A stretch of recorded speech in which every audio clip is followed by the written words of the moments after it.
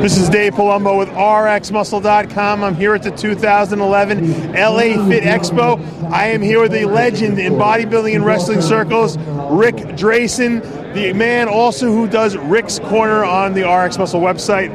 Nice to finally meet you in person. About time, don't you think? Yeah. 3,000 miles away, are we? That's right. Well, I told you I was coming out here. I'm glad you were able to make it. I always keep my word, Dave. Always keep my word. Now, you're the first guy I looked up to. Are you really? Yeah. I feel very honored, right? Yeah. Even before I ate, and I'm hungry.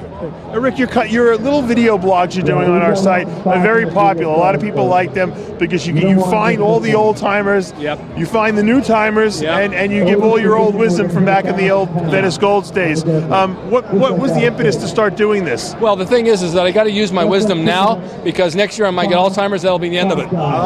You never know when you might forget what happened. I forgot what happened this morning. I started doing this because I was teaching wrestling, as you know, and I had the kids doing like promos with the mic. Right. So I took them into my garage and I put a banner up and I said, let's try it there. And then I built a green screen and someone said, why don't you do Ric's Corner and do the Legends of Bodybuilding? I said, good idea. So I started digging out my archives, thinking what I knew, and I wrote articles, and I just started to go with it and started asking people to do it. Sure. And it just seemed to take its own course, and I went on to see that I have 2 million viewers now on YouTube. What did you think about the Jack Elaine's passing just recently? Well, he lived a long life. I mean, 96 is a long life. Did you know him personally? I've met him on 3 occasions. Very nice man. And you can stay in shape and you can do everything you can to stay healthy and live. But when a disease gets you, like pneumonia or something like that, and you're that old, boom, you go. I mean, he lived a great life, though. Well, he lived a great life. What was the best interview you'd say you ever did? What was your the one that you're most proud of? God, I've had so many. I think the one with Joe Weider I really, really liked. That was great that you got that. Joe meant a lot to me. And he was just a wonderful man, and he was very, very gracious, gave me a lot of time.